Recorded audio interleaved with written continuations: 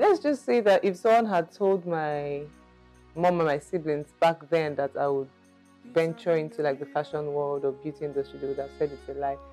I'm the only girl. I have four brothers, so I grew up a tomboy. It was seriously bad. And then I would say I mean, once in a while there was this primary school, secondary school pageant. My mom tried to force me into maybe to make me more girly. But for me, when I actually piqued interest in it, I would say it would be in university, and I owe it to a couple of friends of mine in Uniben that would force me to come and do their projects for them or catwalk their outfits for them. And I think the first pageant that I won that actually I was invested in was Miss Hot Legs in Uniben, yes. So I think that's the back, and then from there I went on to modeling with Beth Models Africa, and then tried in 2017. That was like my first major pageant, and then I won that. I felt excited. I felt I don't want to say overwhelmed at the moment, but it was a lot of feelings. It was like a roller coaster of different emotions running through my body at that time.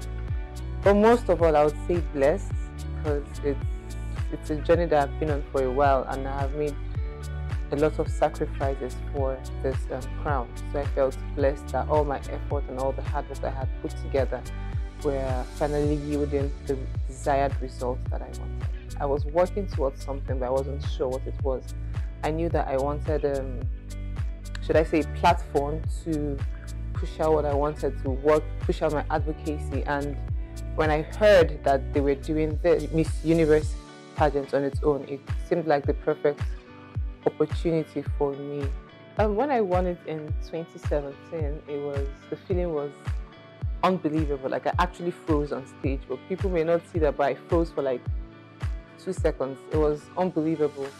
And I am grateful for that experience and that opportunity, because it exposed me to a lot of things. I learned a lot on that journey.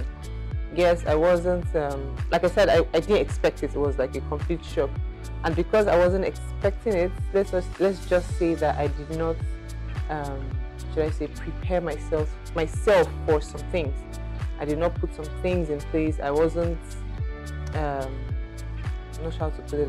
I wasn't fully ready for the responsibility that would come with that crown. And yes, that was about, all in all, it was a wonderful experience, an amazing journey. Yes, the experience helped, but I'll attribute it mostly to the work that I have put into self-development after that, after 2017, because like I said, in 2017, I wasn't where I was supposed to be yet to carry that responsibility to its fullest potential, right? So afterwards, I went back to school. I got an MBA degree from Lagos Business School. I went to ESX School of Management in Paris. So I would say, and then currently I'm working. I'm the business development manager for Coverage Nigeria, and I manage their operations in Abuja and Niger State. So I would say all of that experience, my education, my work experience, and all of that have come together to help me become more calculated, a bit more deliberate about the words I'm putting out there, because I have people working under me, which means that I have to be conscious about what I say and be sure that I am passing out the information I want them to get with as few words as possible. So yeah, it is unbelievable. And under the organization of Silver, this is the first time it's happening, right? And it's an unbelievable feeling, and I cannot wait to see how far I can take this, because in 2017, let's just say that I broke a drought period. There was a drought period for Nigeria when Nigerian girls weren't even placing at all international pageant. And then when I went to 2017, I got Miss World Top Model, and then I placed top 15, which hadn't happened in a long time. So let's just say I broke the drought for girls in Miss World. Hopefully we can do that again in Miss Universe. Not hopefully, we're going to do that again. Definitely do that again. For the pageant industry in Nigeria, most times when you don't understand something, or when you don't have the full knowledge about something, it's easy to push it aside or look at it as difficult. And I wouldn't lie, I had also that same impression, because my first time getting into pageantry, I was like, oh, I'm coming from Onitsha.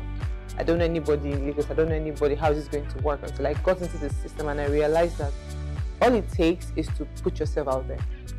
You have to take the first step, put yourself out there, and then let God do the rest for you, which is what I did. I was afraid, and even when I mentioned it, people were like, oh, you don't know anybody. How are you going to, do you have money to even bribe somebody and all of that? But then the first step is putting yourself out there, blocking out all the noise and all the naysayers, and then focusing on what you want. So this is my goal, this is what I want to achieve, and I feel this is the best path for me to achieve this. And then when you have taken that first step, I'm also going to say, put in the work on yourself. Hard work pays. I wouldn't say there is a set formula or there is a set 5 steps. For me, I would say the first step is to put God first in everything that you're doing. Put God first. Secondly is to know what you want. Understand, what do I want? What do I want to get out of this experience? Even if you're just going for it for going sake, that is the why. That is your why. And no one can take your why from you. So know your why. Why am I doing this? Third thing would be to be yourself. Be authentically yourself. Don't try to copy mannerisms or copy things from people and all of that. And then the fourth thing would be invest in yourself. So invest in yourself, self-development, education, sitting back and reflecting and looking inwards and seeing, okay, where do I lack certain things, and what are the steps I need to take to close these gaps or close these flaws. And the fifth thing would be getting a support system. The truth is, you cannot do anything without having the right people on your side. For El Salvador, we're doing things completely differently. There are things that I didn't know before that I know now. I have a strong support system. I have a wonderful team that I'm working with now. And we're going all out. We are crossing all our T's, dotting all our I's. We are not leaving any stone unturned. And then we're starting earlier with preparations. Yes, it's a tight time frame, but we're going to make it work. So a lot of work is going on underground, preparations, trainings, outreaches, and then yes, the most important part of this round is the advocacy that you're pushing out. So all of that already is ongoing. Yes, we're preparing for El Salvador, but we cannot set aside the main purpose of this round, which is the lives that are supposed to be touched through this platform. So my advocacy and my platform has always been focused on women, to see women thrive outside of societal boxes, to see them rise above the restrictions that have been put over them by society, to help them grow, to show them that their dreams are valid, and to showcase to the world, men and women out there, everyone, that women are a force for good. So my advocacy has always been centered around that, and that is what we're currently still pushing. We're partnering with different organizations to make sure that this advocacy is accomplished and that everyone can see what we are doing. So it's not business as usual where things are being done underground. Gradually, all of these things will come to light. Hopefully, they'll be televised and everyone can be a part of this community that we're trying to build. Yes, I've faced some. There are people that do not share the same ideology as I do. There are people that do not like the pageant industry as a whole. There are people that think that what we're doing here is just putting fine face out there. And it is now left for you and me to show them that, okay, whatever it is that you think it is, this is not what it is. This is what it is. This is what we do. This is who we are. And in doing this, we do this, or we show them this by how we carry ourselves, how we push out our advocacy, and in just keeping at it and just pushing and blocking your ears to all the noise and all the naysayers, and just taking that as well to push for what you want. So that is what I have been doing, and that's what I want to tell people out there, that there will always be naysayers. There will always be people that don't believe in what you believe in. And just take all that negativity as well to push for what you want, and then always put your trust in God, that whatever situation it is, that He will turn it around for you, for your own good. I'm actually super excited to be contesting this year because it's been a long time coming. The whole point of the pageant industry is to showcase the beauty of women across all walks of life and our diversity. And finally, organizations are beginning to see that in order to push out that message, then we need to do what we're preaching. And I'm so happy that to be contesting among such a diverse delegates, a diverse amount of delegates, it's amazing. I'm looking forward to it because it just showcases that as women, our beauty is limitless. Women are limitless. So they're removing all the boundaries, removing the all the limits, all the restrictions that have been set in place by society, so that we're breaking down those walls. Women are limitless. Our beauty is diverse, and our beauty is in our diversity. So that message is being pushed out, and I am super excited. I cannot wait to meet my fellow contestants and delegates in El Salvador in November. And yes, I'm just excited. Let me start dancing. I can't wait for it from there. I can't wait to. So normally I'm not a makeup kind of person. So my go-to look would just be filling your brows, eyeliner, mascara, and lip gloss. That's my clothes.